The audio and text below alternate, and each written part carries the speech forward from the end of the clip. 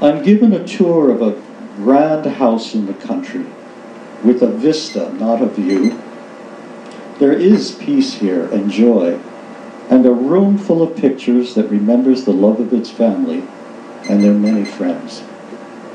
Standing in that room, the air split into 7 jewels at my feet.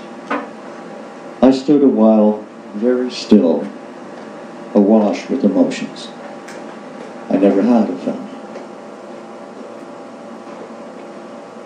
Outside, there was a garden to appease, with work and imagination.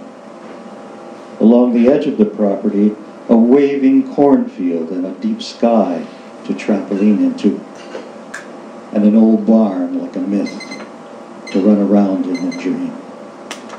The poem will find a way.